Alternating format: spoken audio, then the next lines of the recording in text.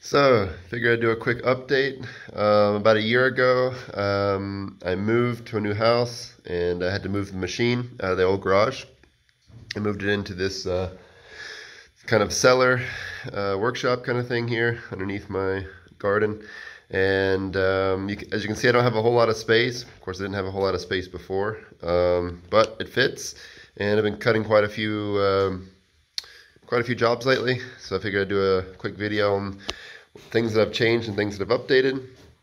On the machine itself, I kind of changed the direction. I put it in, kind of a different spot, and I put also the cable chain on a different side. I did that so that if I ever have a problem, obviously I don't have to take the water table out, and it's easier to get to. So I put the cable chain on this side. Tried to clean up some of the wiring a little bit as best I could. And let's see, as far as the air goes, I put a lot more shutoff valves on the air system. So everything runs from this compressor here to the air cleaner or air dryer. Then it goes up here to a kind of a main shutoff valve to a T, and then that T runs then into the plasma cutting machine. That also goes through a water filter with a gauge on there, so I can see that it's hitting 6 bar.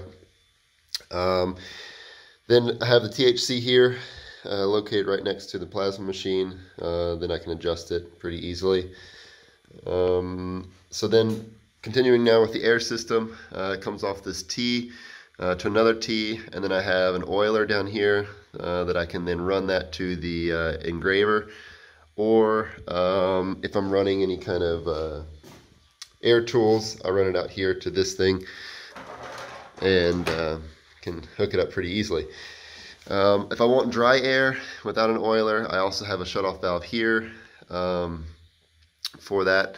Also, as I've mentioned in previous videos, my water table is on kind of an air system where I pump air into the tank here, and that lifts the water up or drains it back down, and then I have it regulated right here.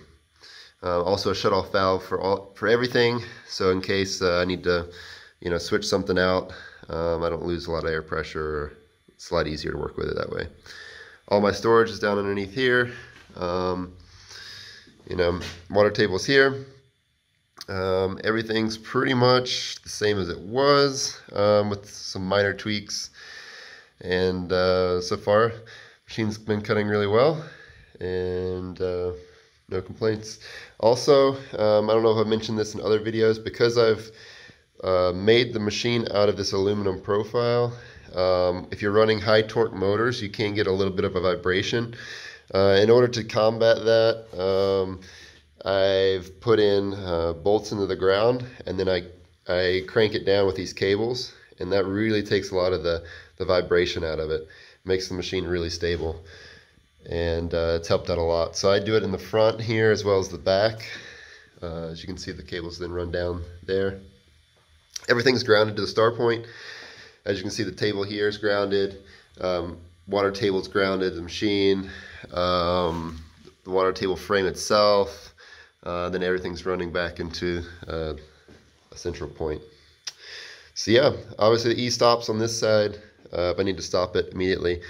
I have e-stops on everything, on the bottom axis, top axis, front and back. I also have it on the actual torch itself, just to keep everything safe. Also, mechanical stops are definitely recommended.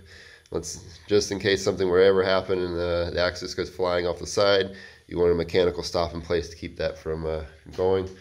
So yeah, all in all, works really well. Been doing a few jobs, and if you have any questions or comments, please leave them below.